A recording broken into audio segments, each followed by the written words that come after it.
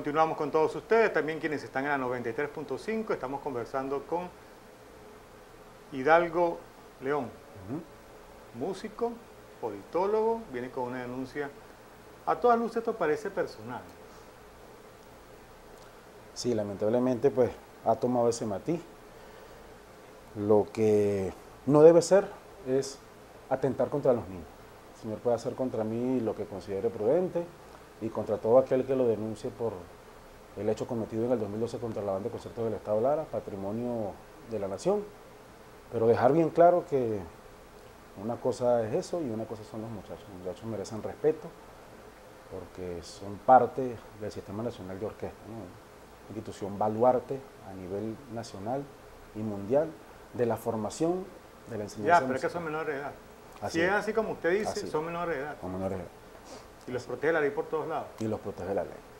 Me causa y me llama mucho la atención que el día viernes, cuando estamos allá, se acerca, en nuestro núcleo hay hijos de fiscales, hijos de funcionarios públicos, que están allí y que hacen vida con nosotros porque saben de qué se trata el sistema de orquesta. Además, la idea es sectorizar los núcleos a nivel de las parroquias y de los municipios para que las personas tengan la posibilidad de inscribir a sus niños allí.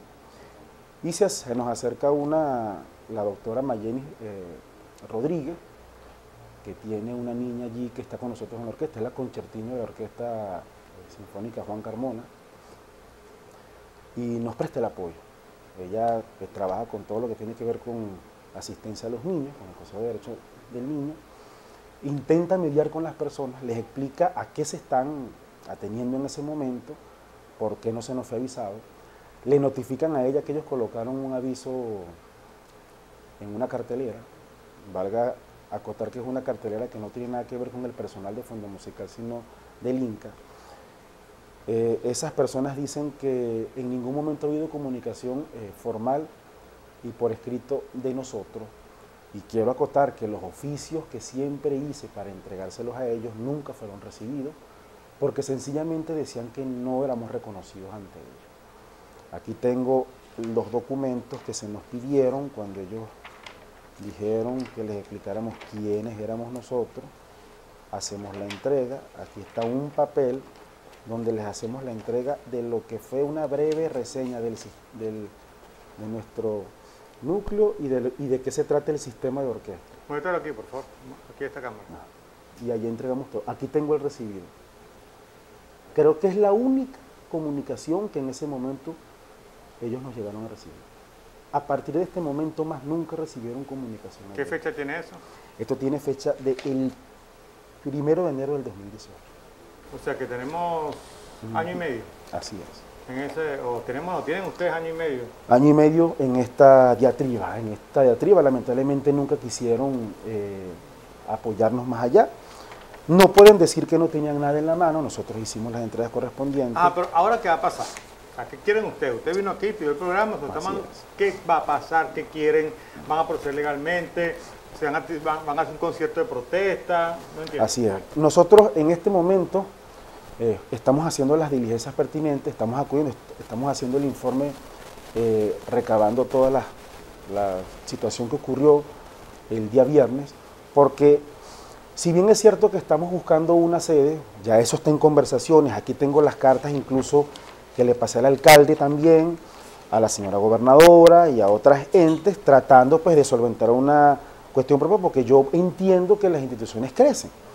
Sin embargo, vamos a buscar, mientras se nos da una opción de esta que tenemos aquí, porque eso no es tan fácil, hay que sentarse a conversar, ya mis autoridades están en eso, que algún tribunal competente o el Ministerio Público dicte una medida de protección a favor de nuestros niños. Es lo que estamos buscando en este momento, porque mientras estemos allí, pues simplemente queremos que acciones como esas no se repitan, ¿no? Es deplorable, de verdad, que uno, el viernes cuando fuimos a conversar con esas personas, muchos se encontraban en estado de ebriedad, no podían ni siquiera hablar. ¿Cómo? Porque simplemente dijeron que iban a celebrar el Día del Padre y de la Madre, ¿no? Ya, no entendí. ¿Puede repetir, por favor? En el momento que nuestros representantes, nuestros docentes se acercaron a conversar con muchos de ellos allí, muchos de ellos estaban en estado de ebriedad. ¿Eso fue el viernes? El viernes en la tarde, a la 1:30 de la tarde. Dentro de la sede del Inca. Dentro de la sede del Inca. O sea, en horario de oficina, Así pero en horario es. de reposo, pero en una... Así es. Quiero acotar que son instituciones, si bien es cierto que las instituciones pueden celebrar días, porque eso no está mal desde el punto de vista de la recreación, recordar que esas son instituciones educativas y allí funciona, además de nosotros, hay otras agrupaciones que están allí que forman parte de ellos mismos. Y el sistema de orquesta está fomentando valores que van en contra de eso. El día jueves, allí mismo, se celebró el San Antonio, ¿no? Y eso forma parte de nuestro acervo cultural. Y yo simplemente hice el llamado a los muchachos para la suspensión de actividades, porque se encuentra una celebración allí, sabemos que hay bebidas alcohólicas, pues, y eso no es compatible con nuestros muchachos.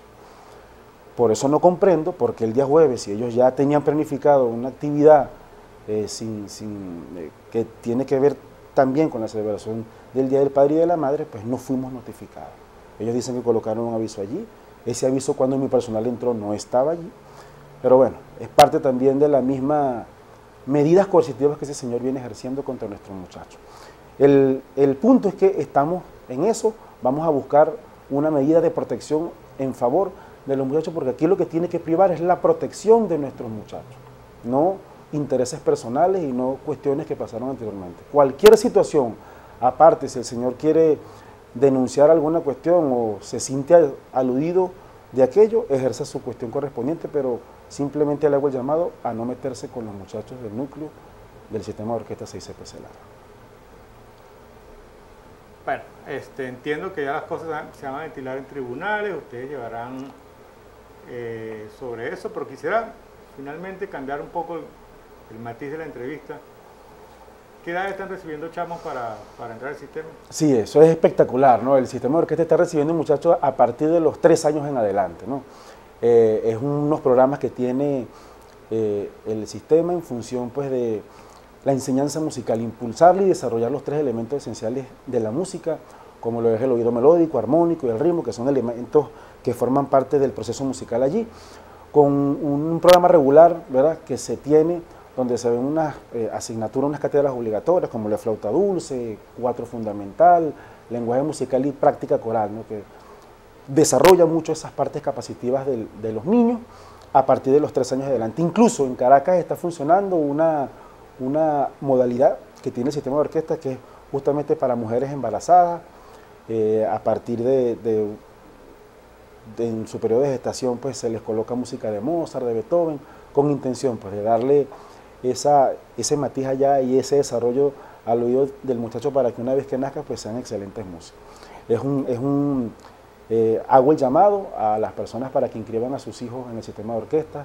Hay diversos núcleos hermanos a nivel del Estado como tal, y bueno, el llamado es para que los inscriban allí y el sistema siga creciendo, incorporen a sus hijos al sistema de orquesta. Esta es una carrera bellísima. Lamentablemente, pues, no entendemos cómo hay personas que van contra esta política nacional. A pesar de todas las circunstancias, el gobierno nacional ha seguido invirtiendo en pro del crecimiento del sistema de orquesta y deseamos, pues, que sigan creciendo los coros y las orquestas en los núcleos hermanos y en nuestro núcleo. Bueno, Hidalgo León ya tuvo con su planteamiento, 1.000.000 de gracias. Gracias. Vamos a la pausa, ya venimos.